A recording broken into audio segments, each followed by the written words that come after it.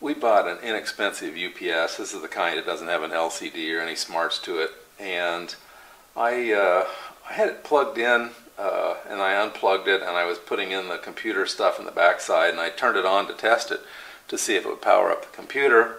And while I was doing that, I happened to drop the plug across my leg, and I got a ferocious shock. So let's take a look at that.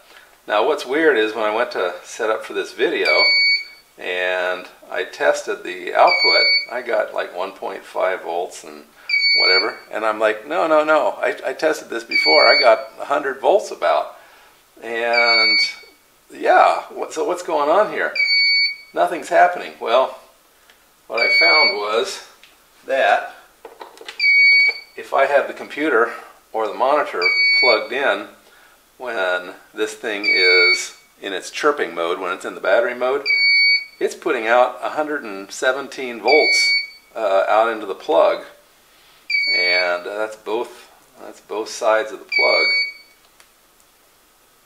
Yeah, so this is dangerous. I mean, while this is in this mode of chirping, it's putting out power, and that means also, even if this plug is pulled out of the wall, okay, that's dangerous, but even if the plug is plugged into the wall, it's actually providing power back into the house. So if you think that, for example, you're going to shut off a breaker or something and work around the house, you could actually have power on plugs around the house that you're not expecting.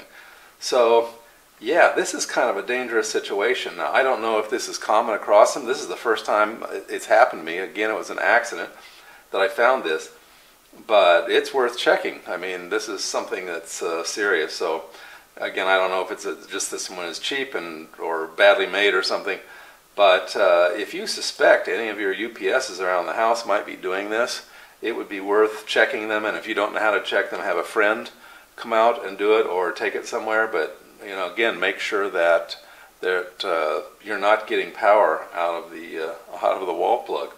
And again, you have to have this like a monitor or computer plugged in. But yeah, it's a dangerous situation. Okay, well, that was it. Just kind of a public service announcement. Hope you found that useful and interesting in your home electrical safety.